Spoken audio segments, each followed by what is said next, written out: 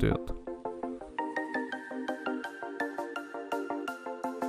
Just upgrading my plastering stilts here.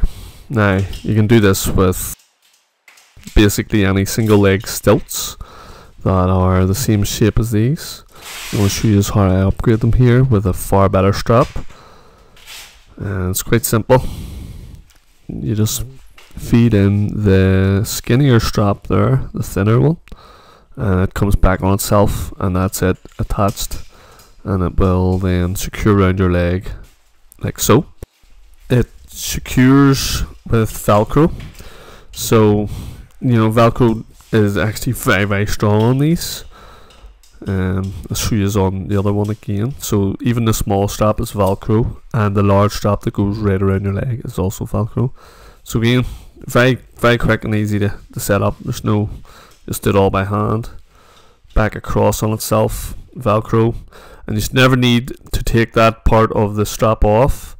That should always just stay on. And let me show you now getting the stilts fitted to your leg.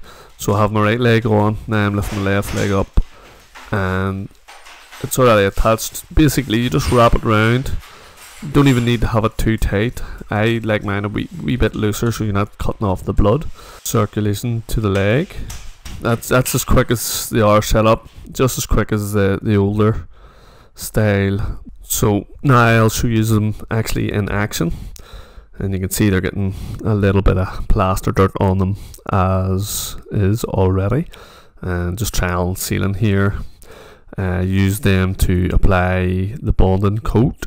The first coat of skin, the second coat of skin. And I've used them the whole way through this job. A couple of sealants, quite large sealants, maybe 3 bags of plaster in it.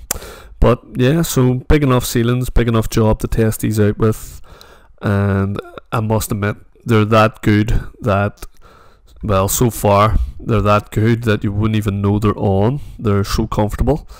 They are, at least in my opinion, 10 times better than the original straps. So if you are thinking of getting stilts, maybe hang on and get ones with these straps with them already.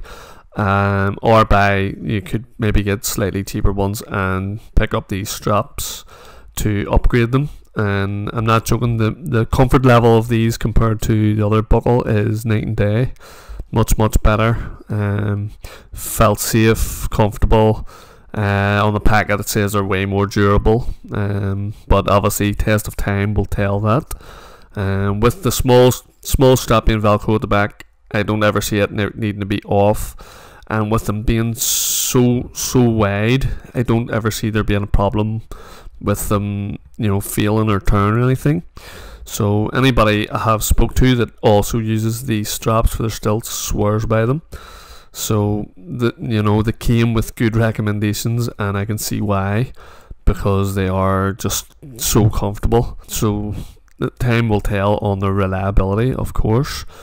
You just know that if you see me constantly using them on my stilts, then they must be good, similar to the trowel I'm using now.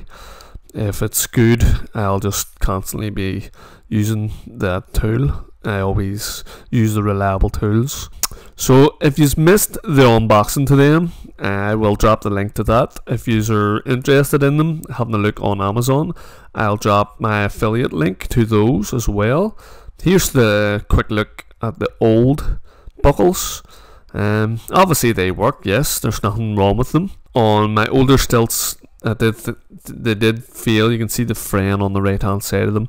My older stilts, they did rip, because basically the teeth bite into them a wee bit, and it does cause a bit of wear and tear on that part of things. The last note on the older straps that I'm not having an issue with these new upgraded straps is that I always had to stop and adjust them and tighten them, where these Velcro ones you do not need to do that. So yeah, if you're not subscribed, definitely hit that subscribe button for more handy tools, tips, tricks, demos and how-tos to come. And I look forward to talking to you on my previous videos and my upcoming videos.